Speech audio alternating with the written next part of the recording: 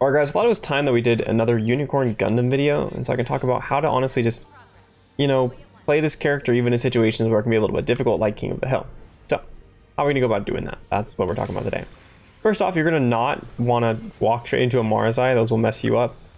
It's okay to look for some poke damage to see what you can output, but you do kind of have to be thinking about the fact that you do not deal nearly as much damage as some other things, right? And you do always need to be keeping your head on the swivel for flankers. On these sort of maps, it's very hard. But if you look at their composition, you see they have a Zaku, then it's time to be constantly on the lookout for that. Essentially,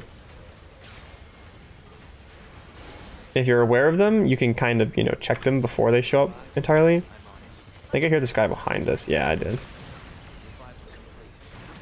And just turn around, blast at him a little bit. Will get you a lot of extra value. Even if just poking them out, they don't have that much HP. If they're there, and they don't see you, then you're absolutely gonna get rolled, right? If you don't see them. But if you do see them, then there's a very high chance that you'll be able to get them. At least just a little bit of damage on them. Knock them down a couple hundred HP, and they'll tend to be a little bit scared and back up. Unicorn Gundam does have a very big hitbox, so you do have to kind of understand that you are very vulnerable in general. They're pretty easy to kill overall. And until you have your ultimate available, you're kind of just doing you, right? But we definitely don't need to be here anymore. We should be not here anymore, for sure. Okay.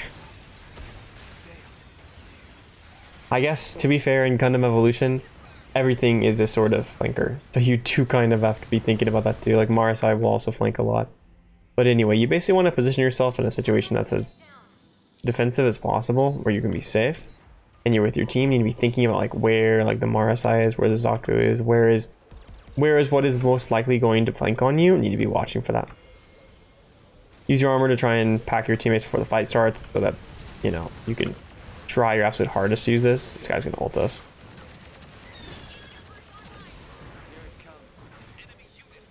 Yeah, you can tell when they start getting hyper aggro, essentially. Are getting really excited for their opportunity to hit that ability, so they'll int into you like that. If you're a squishier character, you can avoid it, by running. But if it's not, you gotta kind of if you're a solid person, you kind of just end up taking it to the face a lot. So I think this is gonna be a pretty good video, just because of the fact that we are looking like we're just taking a fat loss here. But it's gonna be a good opportunity to show you guys what you can do regardless in these situations, and how you can turn fights that should, games that should maybe be automatic losses into potentially winnable games. So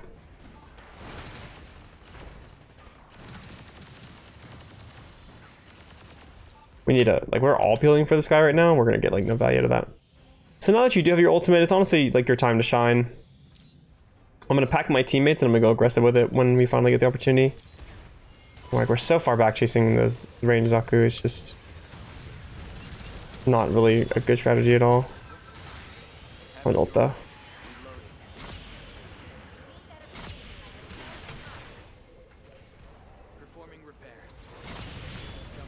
There's one kill, finishing that, and we'll throw another one down range just in case.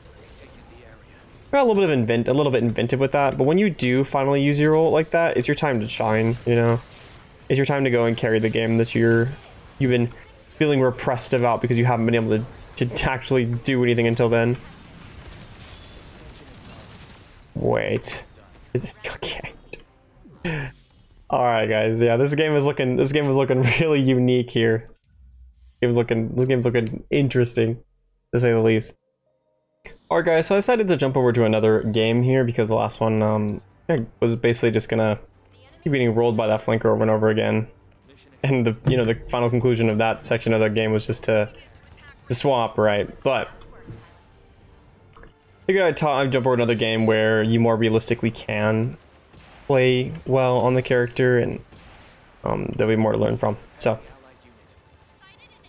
again, just to go back to the basics, you really want to be trying to make sure you're consistently armoring your team before and after, before the beginning of a fight when they're about to take damage, and then right as it comes back online in the fight. As you can see right now in this situation, like I packed my little gun tank here because he was about to take some damage.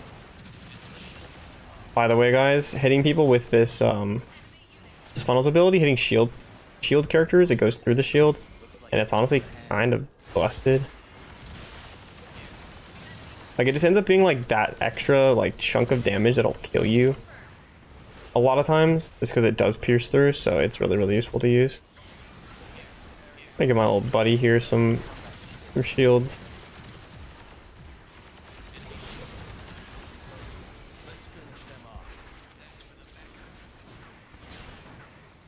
If I can armor my little, I can't armor myself. He ran away.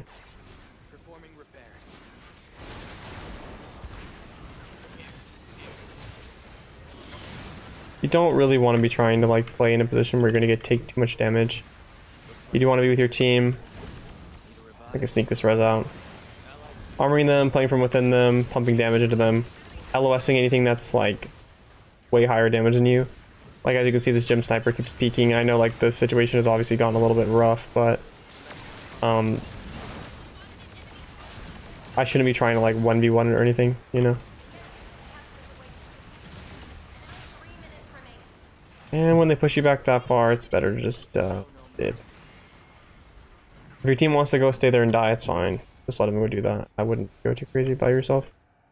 I wouldn't, you know, like there's a time as a healer where you basically have to decide, like, do I want to, like, oh, they're all going A. Ooh. Where you have to decide, like, how much value you're going to get by, like, staying with your team in a situation like that. I'm going to try and wipe this sniper, though.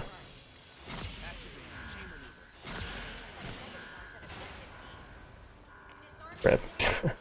I was trying to hit a tech where if you dash and then press it, your body keeps moving. You aren't as easy to hit, but I think I messed it up a little bit. I don't really play Unicorn Gundam very frequently, so. Like in this map, if you don't get them off the high ground, you basically like lose. So we're kind of looking at a little bit of a rough situation here. And this is one of the things that gets a little bit frustrating in these sort of characters. All you can do is like facilitate your team doing something. You can't actually do it yourself. Like under no circumstances is really I'm going to be able to push out and take that sniper out of that position. Like I guess I could with my ultimate, but you know, it's gonna end in a much more disadvantageous situation. I don't really want to be trying to do that a lot.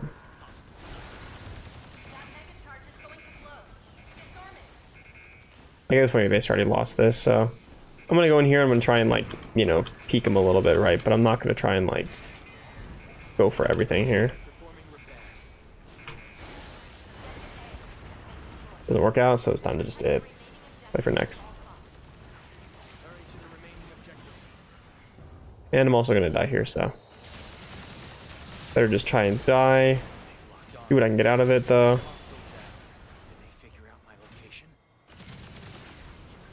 The mold charge, a kill.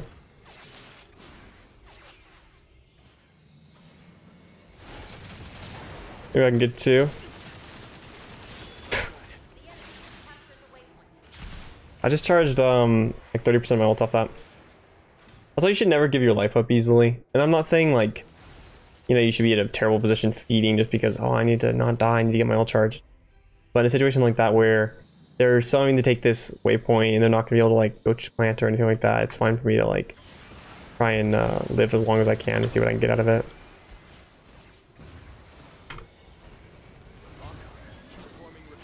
That was an enemy.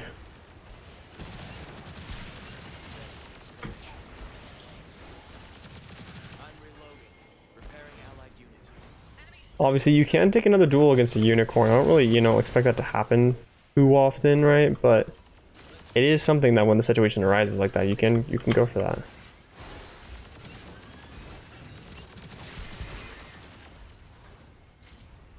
Resin. Hobby. Guess that was at risk of him peeking me again and dying though. I'm almost lit for my team. I need to go back with them for sure. You really do want to just be playing with your team, like all the time, or you're just not getting nearly as much value as you could be. Army roll from range. You want to watch these little points here either, where they can try and score. The problem is I don't really have enough damage to stop that, which is why you don't really want me to be the only person to do that, but you kind of also got to understand that sometimes in this game, if you're like you know, you're the best thing that you have at the moment to deal with that situation, so you just do it. Even if it's not ideal in the slightest.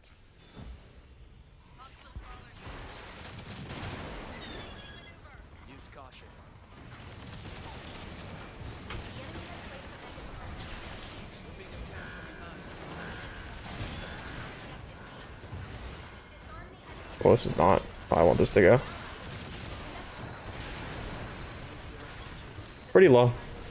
And you should always be trying to like just make sure you really are using this little funnels ability, and make sure you're using it in a way where it'll actually hit your enemies. It's surprisingly effective, especially against shields, and will do like a healthy chunk of damage. So if you're like actually letting it hit, then it's really good. Like it does seek onto things, but it won't, like it goes in like a more or less like direct route. So if you're using it like, if you're using it in a way where, let me show you guys the tech. I know, like that. Yeah, you can move a little bit extra. Like I said, I don't really play the character like ever, so.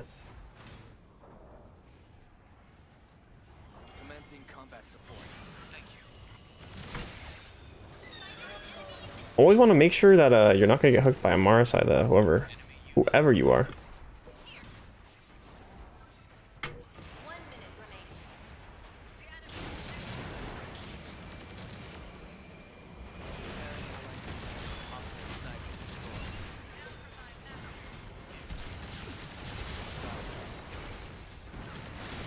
Oh my gosh. Again, in that situation, as you could see, even though I was like 120 HP, I was trying to push back into that guy who was planting, just because even though I'm likely gonna die to do it, if like 3 of us are likely about to die and we do it, we can stop them from planting, you know? And then like the one person living still can actually like guarantee that they don't. I love that character. Can guarantee that they aren't able to plant again after that. We're winning this, so it's kind of now is our time to push, it looks like. Of course, we're kind of walking into this and this, apparently. It's a little bit rough, but I most definitely cannot defuse this by myself. I need my team here.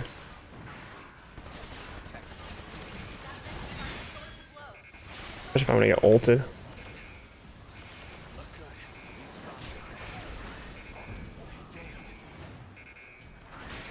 We need to go there as fast as possible. Like, people kind of need to understand, like, as soon as things start getting a little bit silly, start getting about 20 seconds, 25 seconds, you need to get to the objective like ASAP, and you need to just have your tanks push as far up as they can to block as much of like the sidelines as they can, and if you have like a gym, have them stand forward, and the other person defuses as they body block them. Like, it can be a little bit difficult when you have a Barbatos of the enemy team, because they can just kind of flash into you, or so even that sort of situation, you kind of need to like watch for Barbatos, but still work towards just diffusing as fast as possible.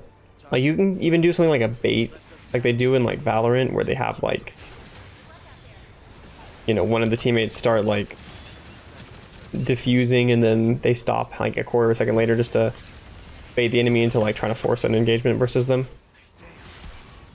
Rip. Went a little bit too far. That is what happens if you go a little bit too far. Sometimes you should end up taking a lot of damage. I didn't really expect them to be like that aggressively playing forward, but we did get I got a little bit rolled there. It can be like that sometimes.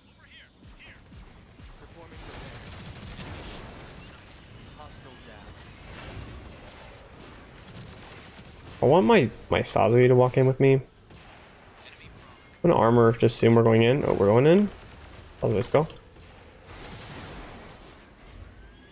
What I did just there was kind of a little bit of a guess a little bit of a bait play too. I intentionally like dashed forward a little bit just so that my Sazabi would go forward. Wow, that's already planting. I dashed forward and then backed up immediately so my Sazabi would start walking forward. Just to get him into the right position essentially.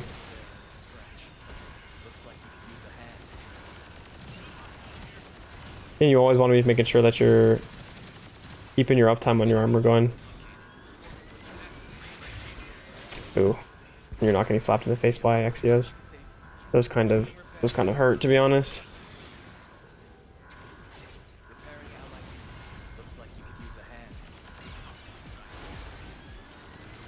Sometimes where they think auto targets is very strange.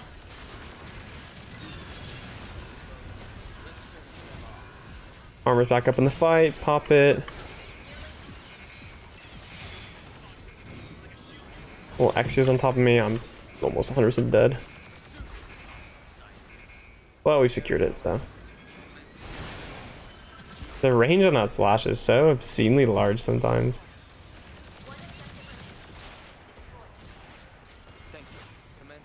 And as you can see, I don't really want to be scoping down too far into like a gym sniper like that.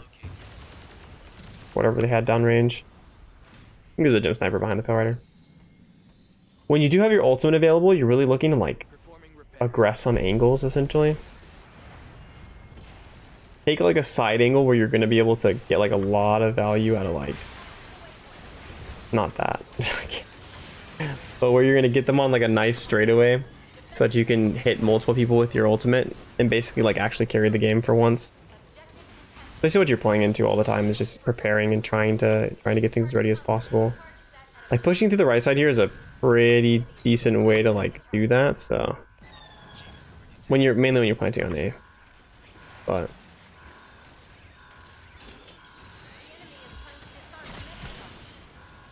I'm just gonna play from down here.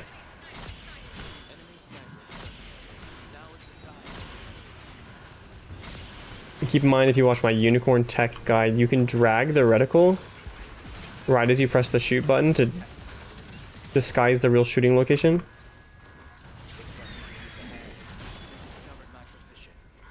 Oh, rip Sazabi.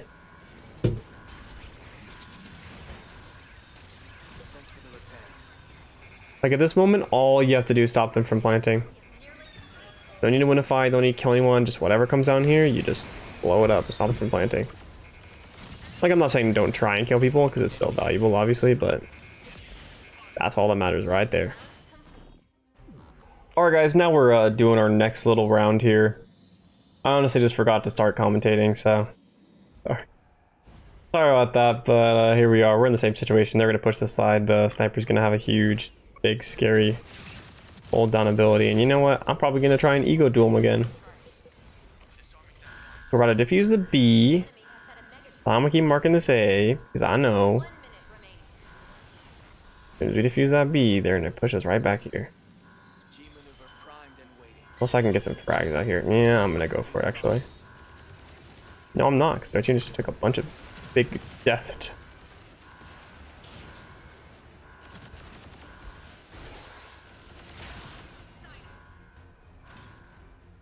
I think I can make it.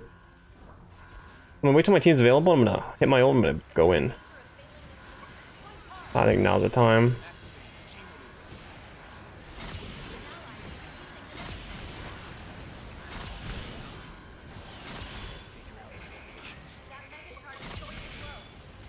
Oh, I killed everyone.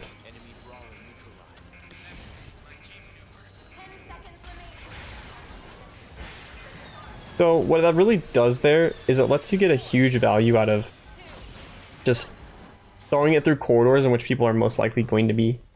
Like, I think, I might have missed it, but somebody just dropped there and tried to get to the point and then they ended up falling into my ability there. And just because of the ability, like the fact that I'm throwing it somewhere that's a priority target, a priority location for people to be, they'll end up just taking a lot of extra damage. And so that's why it's really useful to be like throwing Unicorn's ult down these corridors that are just very frequently passed and stuff like that, or other really valuable areas where enemies are clumped up. Alright, so now we're hitting our attack here. We have 7 minutes to capture 90% of the first point. Gosh, this game lasts so long, man. More screen shake too. We could turn that off. In Overwatch 2, they added a setting where you can turn it off, and it's amazing. A infrequent W from that game.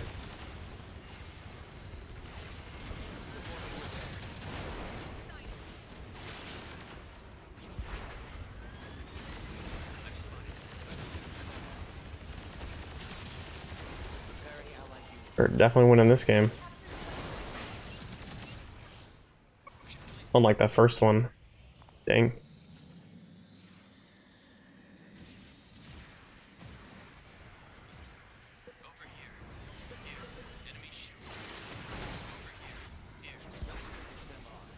I'm gonna go over here to my teammates. And we went and got a plant on A. The Barch is going behind, which I don't really, you know, like that slightest, but yeah. I literally knew that's happening and I just nothing I could do about it. I saw that he's kind of far away from me. Like I tried to go get to him so I could tell him. Alright, try and get him armor, but it made me position poorly. I do really not like the fact that you start at 50% ult charge on the second round. It gives like a huge advantage to whoever's attacking. Which makes it so whichever team was winning that defends first has a disadvantage. They get less value out of their that of playing well earlier in the game.